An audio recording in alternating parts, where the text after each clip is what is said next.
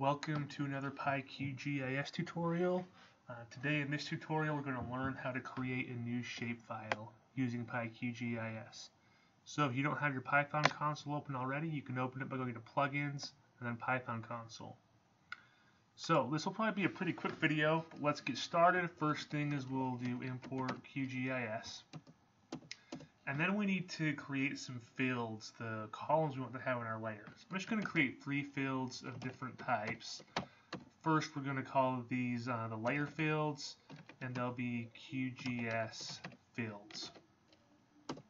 And so now I can add the fields, which I can do with layer fields dot append. We need to append a QGIS field, and we're going to give it a name. And so we'll call the first one ID, and then we need to give it a type, which is a Q variant. So we'll do Q variant, and this will be an integer. And close the parentheses, and then we'll do this again.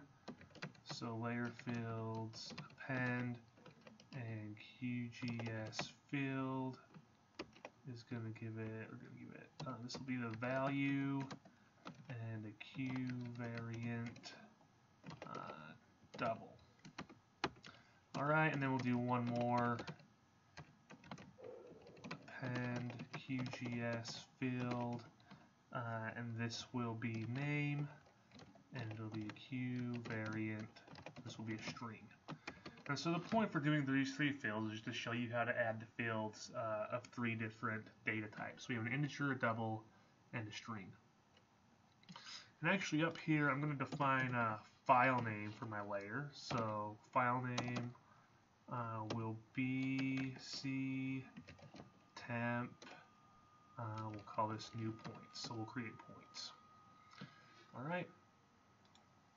Okay.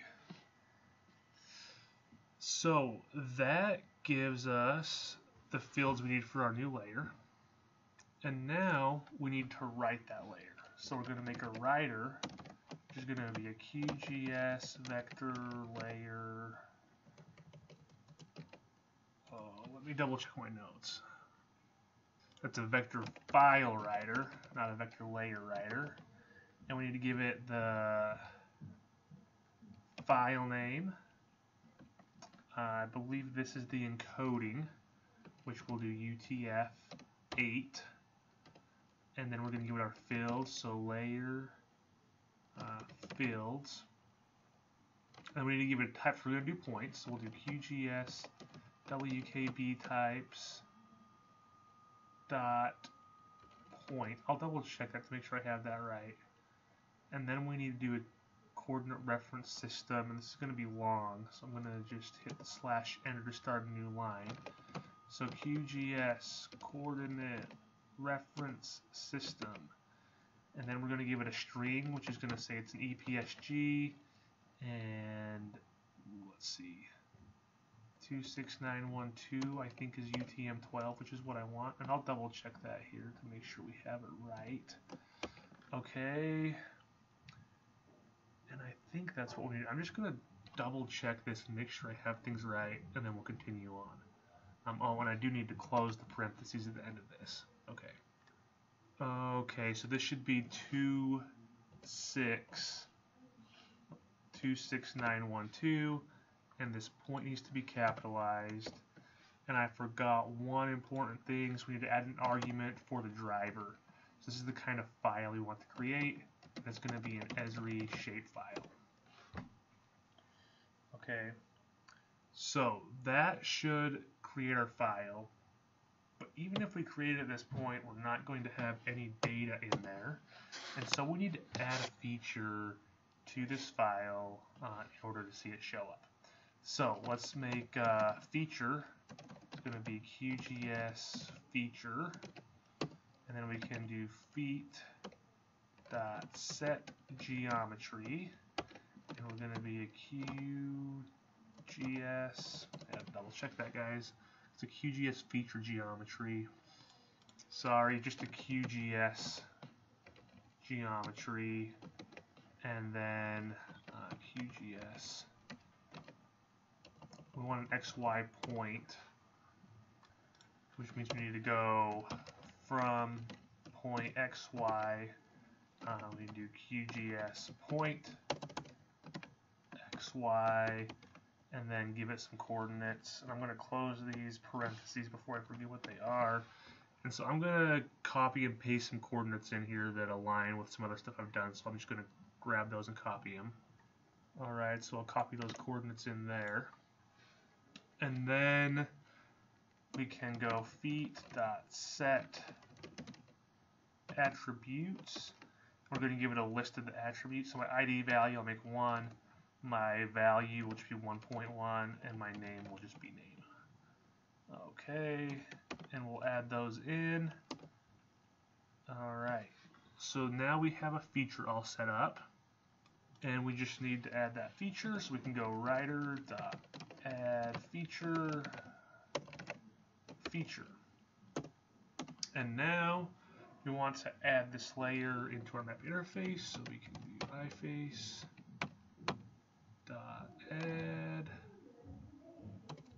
vector layer, give it the file name, layer name, and OGR, because OGR is for vector files, and then we can do delete writer.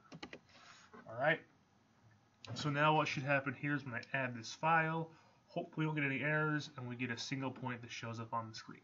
So I'm going to go ahead and click run here, and we have an error. Okay. So this error is occurring on line 10. It's occurring when we create our file writer.